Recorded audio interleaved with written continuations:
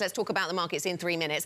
And let's start with commodities. I know you'll talk more in detail about what's going on with copper in about half an hour, but this is, is this this isn't copper specific, is it? We're worried about oil prices not going up but coming lower in this context, worried about recession fears, sticking to commodities, sticking to iron ore in ways that they haven't, that particular asset class has been brushing off recession fears of late.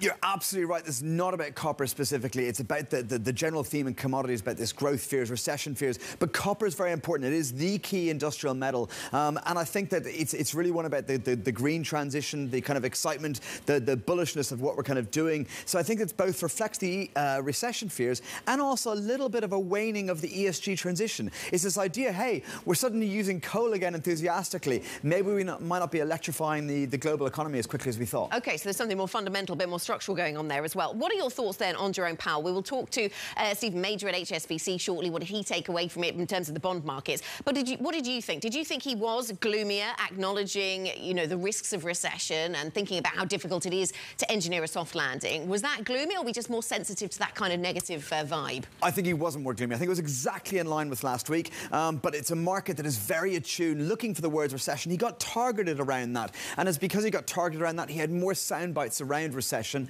But I think that the general message on interest rates is very much the same. They're very focused on inflation. They're going to keep on raising rates aggressively while they target inflation until they get inflation under control. They're not going to be dissuaded by the growth picture, the unemployment picture in the short term. And therefore, a recession is a possibility. But I think it shows how the market is sensitive to that story at the moment. And some of the underlying data may be justifying that negativity, that sense of gloom, negative surprises on the city, their city negative surprises index, sort of flashing a few warnings. Absolutely. The data has been very, very soft recently. But I think, again, we've got to go what picture we're in originally. And one of my reasons why I don't think we get a US recession this year and why I think the current bout of fear on recession is a little bit overhyped is that I think the consumer remains very, very strong. And therefore, even though we're seeing consumer sentiment absolutely devastated, and that is normally a great lead indicator, it is completely distorted by the pandemic and by the fact that household savings were so extremely high going into this period. So I think we don't get a recession until next year. OK, because we've still got some of that stock of savings in place.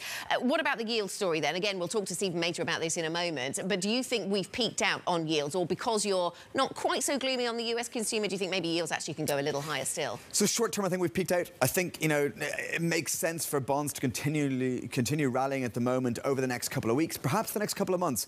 For this cycle overall, no, I don't think we've seen a cycle peak in yields. And I'm dying to hear how Stephen Major will tell me how I'm wrong on that in 10 minutes' time, because we know he is always a permanent bull on treasuries. But I am not in that camp. I think that overall, as I said, the economy will hold up better. That'll allow more hikes down the line from the Fed.